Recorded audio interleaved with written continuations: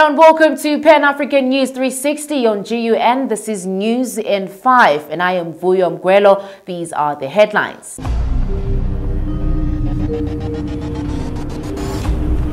Nigeria's repatriation faces major delays. The union's Federation COSATU warns of a mass strike. The EFF leader Julius Malema denies the VBS claims. Domestic worker becomes an overnight millionaire. And lastly, Chester Williams' state funeral.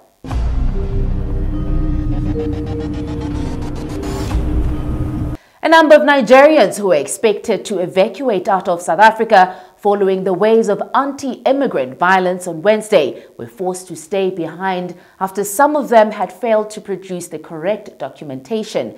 Now, over 600 Nigerians are expected to leave South Africa between today and tomorrow. Now, COSATU has threatened a mass strike if the affiliated members are dismissed as ESCOM implements its turnaround strategy.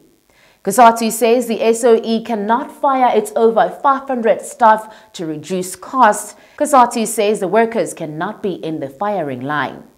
The EFF leader Julius Malema has denied the VBS claims. He once again has hit back at the claims that he has used the VBS loot to fund his lavish lifestyle after reports emerged that he had allegedly spent over 500,000 rands at the Durban July. Now, apparently he has spent over luxurious hotels, his food. Obviously, I'm thinking that even the way that he dressed, 500k, but we hope this comes out and these claims are not true because a lot of people believe in the leader. But as Kolapo, if he's wrong, he must be brought back to the books and be punished for that. Now, this is such an amazing story from a domestic worker to, honey, 70 mil. Definitely, if you are my aunt, please send me a call back. I'm definitely calling back. Now, the domestic worker from PTA who allegedly just overnight found herself as a millionaire. Now, she has been working for over 30 years as a domestic worker, and a girl, God was just like, fire, now 70 mil. I've been asking for 38 million rands from God, but nothing is happening. But we hope you will be using that money.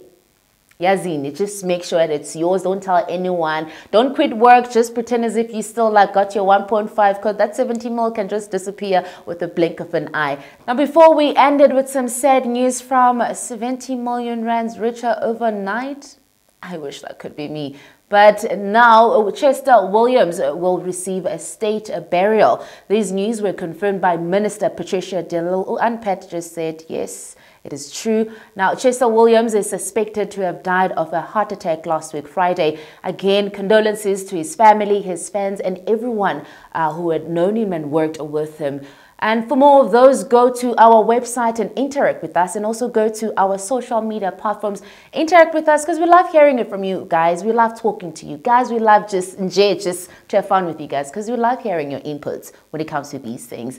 More of myself. See you again tomorrow. And News in 5 team, we love you guys.